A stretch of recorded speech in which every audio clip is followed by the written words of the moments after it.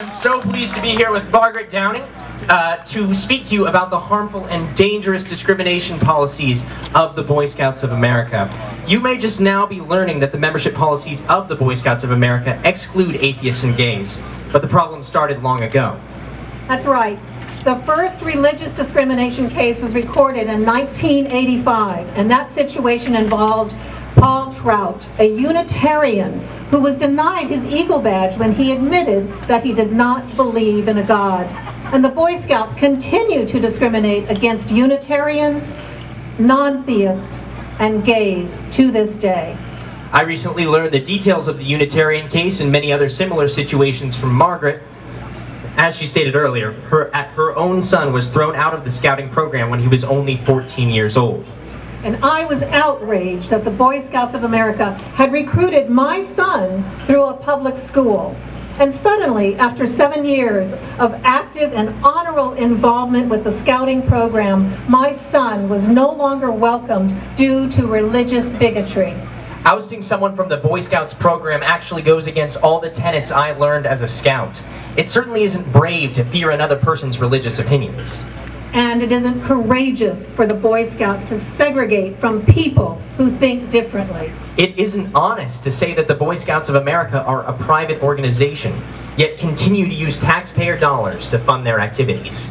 And due to their discriminatory membership policies, the Boy Scouts of America must not be allowed to recruit in our public school system. That's right. If they want religious members, let them recruit in private religious schools. There are many fine young men who have been denied membership to the Boy Scouts of America based on biased membership policies. As I said in my video, Eagle Scouts who go on to serve in the military make higher pay. It should be illegal for the government to pay those who do not believe in God less than those who do. So please help us convince the world's largest youth group to stop discriminating.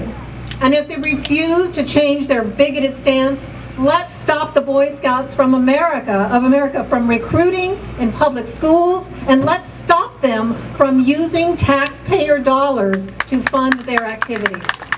And treat everyone with respect, dignity, and honor in the spirit of brotherhood. The Boy Scouts Congressional Charter was not given to them to be a religious group. They were granted that charter only to teach about scout crafting.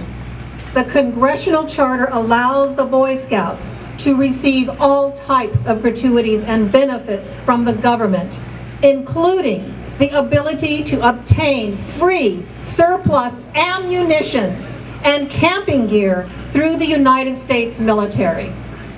According to government records, the 2010 Boy Scout Jamboree cost the United States taxpayers over $7 million. Also in 2008, Congress approved the distribution of the Boy Scout commemorative coin, which gave the Boy Scouts of America $3.5 million guaranteed.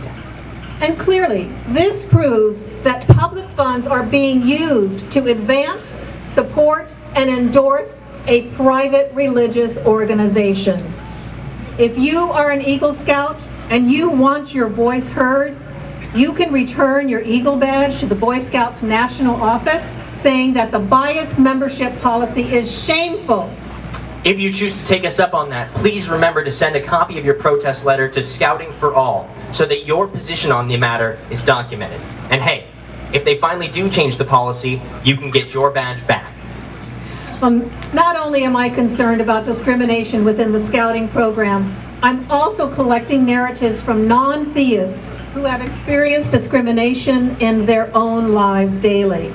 If you've experienced any type of discrimination due to your non-theist views, please contact the Anti-Discrimination Support Network and we will add your narrative to our database. Thanks for listening to Our Concerns. If you have any questions, you can reach us in the hospitality tent and we'll be happy to answer them. And thank you